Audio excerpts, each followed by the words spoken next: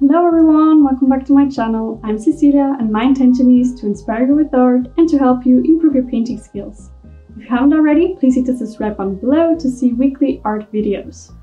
Today's video is about how to paint a cat, and for that I used this filbert brush in different sizes, this angle brush for the hairs, and for the really tiny little details and thin hairs I used this round brush here. So yeah, I would say grab your paints and brushes and let's get started. I used for this painting a reference photo, so you can choose one as well and use the same process for painting your furry friend. Or if you want to use this one, I can also leave a link to download the image in the description below. Let me know in the comments. First of all, I obviously choose the photograph and then decide whether or not I want the canvas to be vertical or horizontal. Mostly I choose specific color or multiple for the background. When I do a commissioned piece, I usually ask for the color, for example, the favorite one. That works really well because I think the painting speaks even more to them when it includes their favorite color.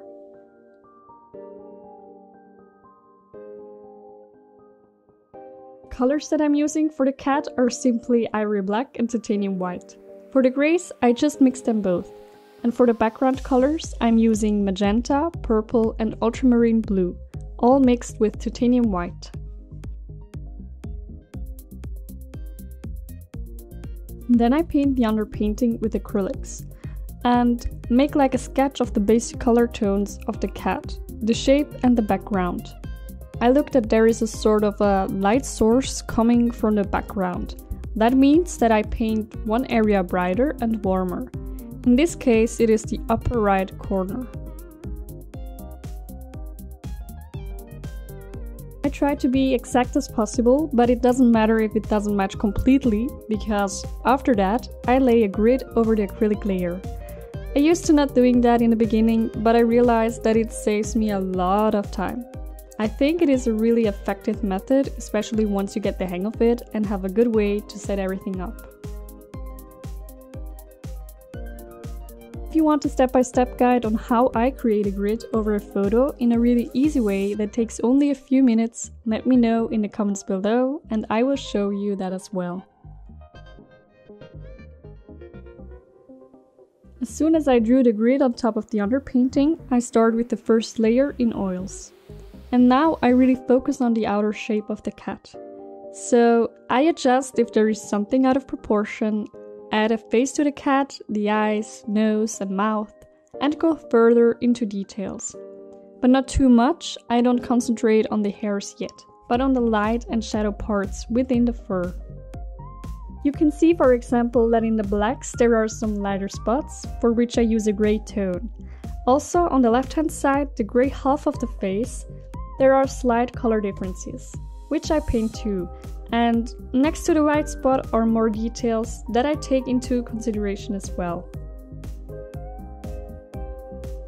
The benefit of the grid is that you can really focus on each and every square one after the other. This is a lot easier because you can break the detailed photo into small pieces and work from there. I think that helps a lot, and you just paint more precisely. And for this first oil paint layer, it is really important that you catch bigger structures within the fur of the cat. For example, the light shine that marks the legs, color differences in the face, and so on. Because as you can see, the grid disappears with the first layer in oils. That means we need some more points of reference. And that's why we want to get more into details, but not too much in order to not get lost in every tiny little brush stroke. We still want to keep the whole color composition, the bigger picture, in mind.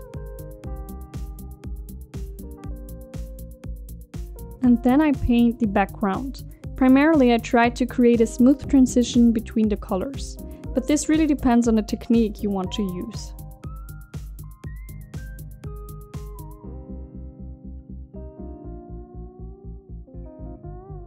Then I go onto the next layer, and this time I start with the background because I want to have clear edges in a way that it looks like the cat is in front of the background and not vice versa. So I just refine the color tones and the transition of them. I like the blues pretty much, so I use the same color tone, but for example, I paint the upper corner on the right hand side a little bit brighter and warmer and create a smooth transition between those two by using medium purple. Then I overpaint the edges in the lower part, and I wouldn't paint a straight line. This doesn't look as realistic as you could. Instead, I would create an almost blurred and frayed line. I would paint hairs, but not as sharp as for example in the face, because you can look at this painting like the way you would photograph the cat. There is always a focus point which is sharper than the rest of the image. And in my opinion, this is important to consider in a painting as well. Because in this way, you create also a contrast within the object. You open a space in the painting and add more depth, which is kind of hard to do when you paint portraits, which basically only contain one object in the whole painting and mostly a solid background.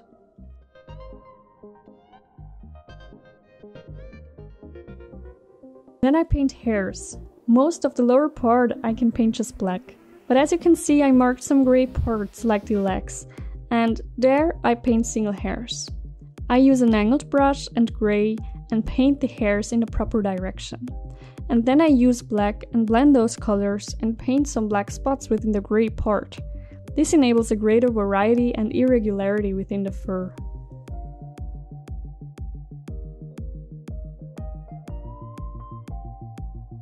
I repeat this process until I like the transition.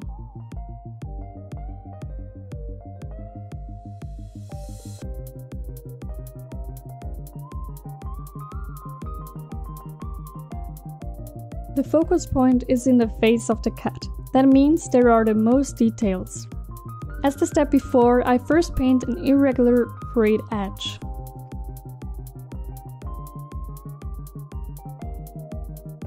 There are the least hairs within the ears. I choose pink mixed with black for the inside.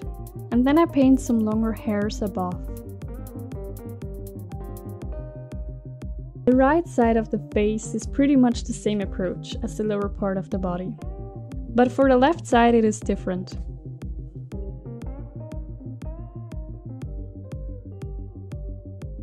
First I look where are the lightest parts, the middle tones and also the shadow parts and paint them.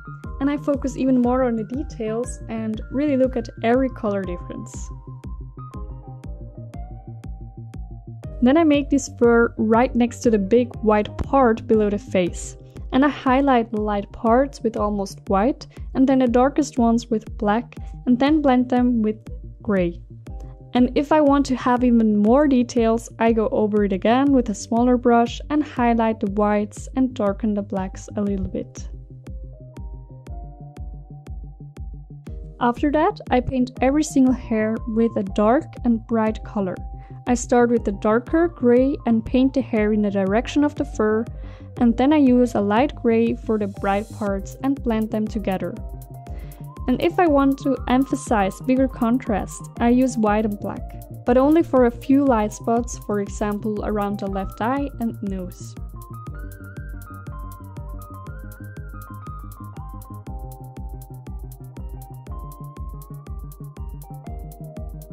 To make the nose 3D, you have to really study it, and you can see that there are some little changes of color.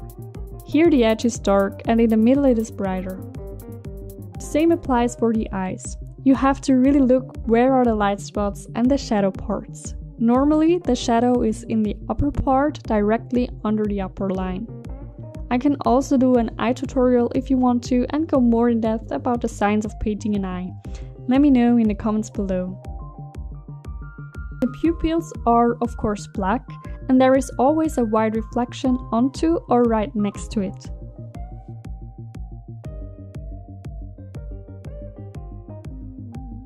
The final step is painting the whiskers. I use titanium white, a tiny little brush and a piece of wood to support my hand. But be careful, I put it on top of the easel, not the canvas. That's it. Thank you so much for watching. I hope you liked the tutorial. If so, give it a thumbs up, and also if there is a step that I have to explain more in depth, for example how to make a grid or how to paint a fur or an eye, let me know in the comments below. I wish you all an amazing day, and until next time.